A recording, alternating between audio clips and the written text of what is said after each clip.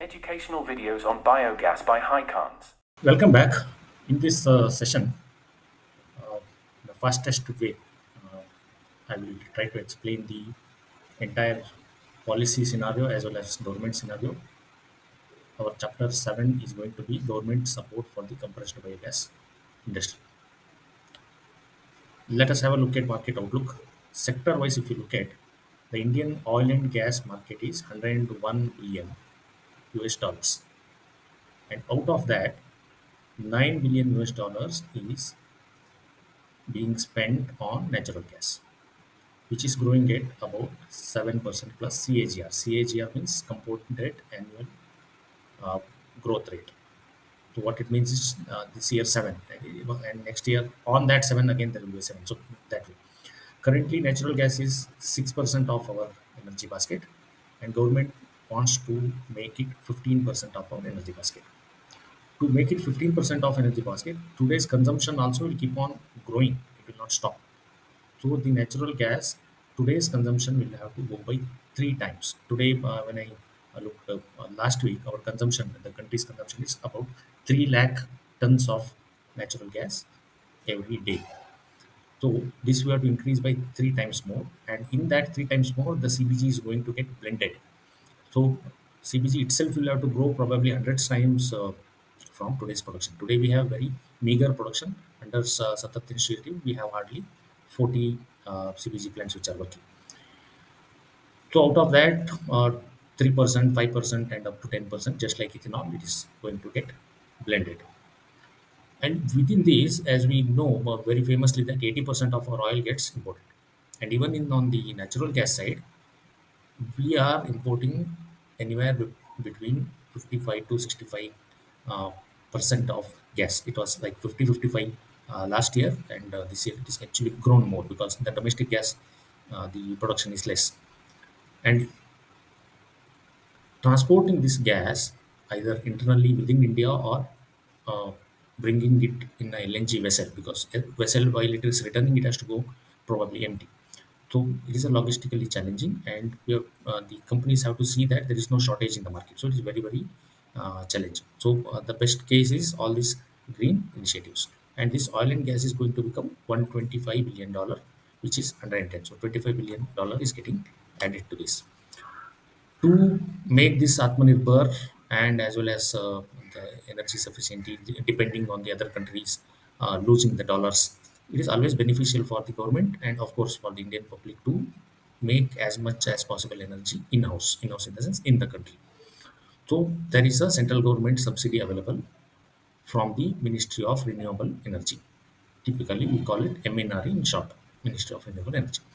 Then there is Satat scheme, which you are already aware, and the Reserve Bank of India has listed CBG as agricultural infrastructure project, and it is listed as a priority sector lending. Then also the fertilizer coming out of the CBG plant, be it liquid fertilizer or solid fertilizer, is included in something called fertilizer control order. What is that fertilizer control order is?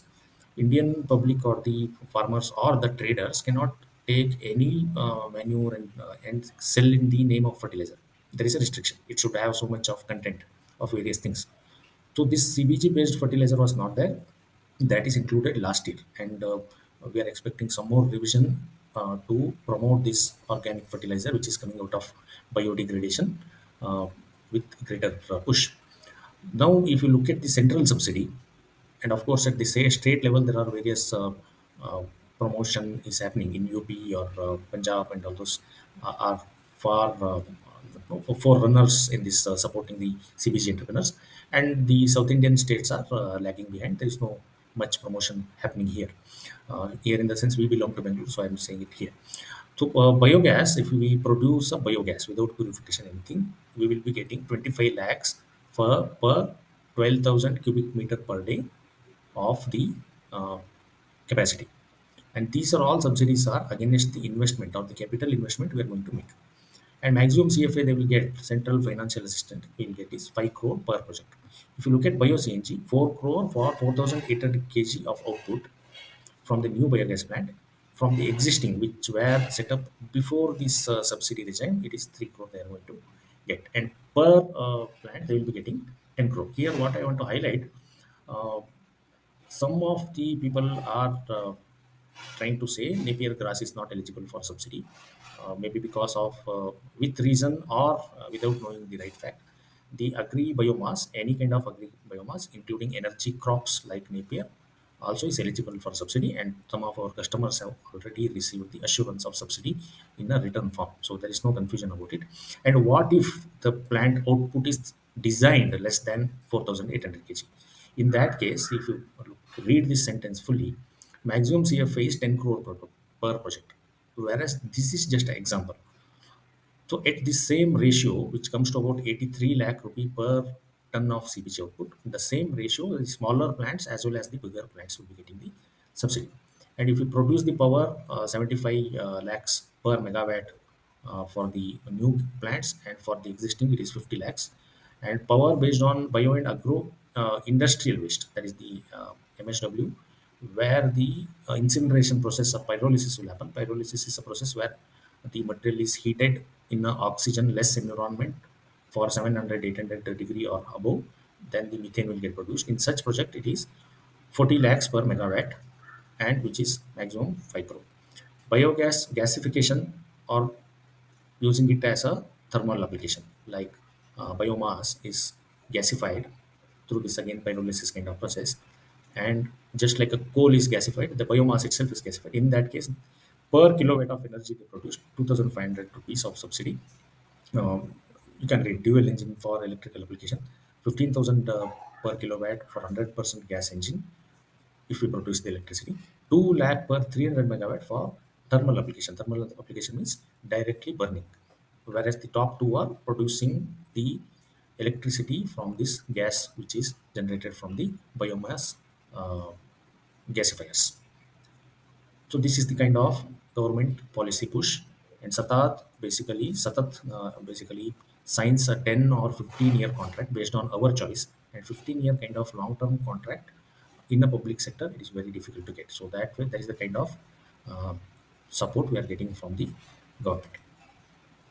I think this clarifies on the subsidies. And coming to the state government, there are biofuel boards in various state governments, and they have their own policy. Some of them gives complete waive off on the pollution control board permission. Some of them give complete waive off on the stamp duty on the land purchase. Some of them give the additional subsidy on top of the central government subsidy. That is a state specific subject, and project to project case we can always guide you on that. Thank you.